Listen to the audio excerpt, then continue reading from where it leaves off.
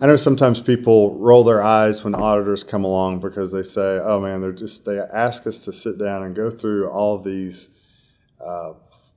methods of doing an annual risk assessment and annual disaster recovery test and a business continuity test and an incident response test. I mean, can we consolidate these things? Can we just check a box somewhere? I hope you understand that the reason that we push for these things is each one of those is very important.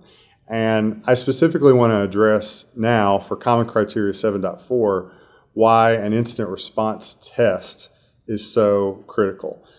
If people on your team are not used to responding to incidents on a daily basis, and that's most of our customers, they don't have a group of people in an environment where there's an incident every day and they're just getting more knowledgeable and stronger and better every day. These incidents that maybe rise to the level of critical only happen a couple times a year. And you've got people on the team who aren't very well practiced or versed in that. And so what's the value of an incident response test once a year? It's an opportunity to go into the conference room, sit down, take 3 scenarios and say, we're going to walk through these 3 scenarios. This server crashed. We just got an alert that this data was stolen.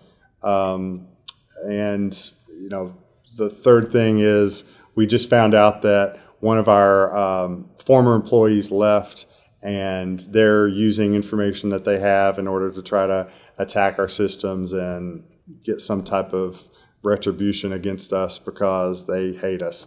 And, these are just 3 examples that you might just throw on the table and say, let's walk through these. What would we do? How would we respond? What type of resources would we need? What kind of tools would we employ? Let's practice going through some of this. The reason that's so valuable is because even if that specific example doesn't happen in real life, some element of what you practice will come up in a real life situation. And you'll be very thankful that you figured out some resources that you could call during the heat of the moment.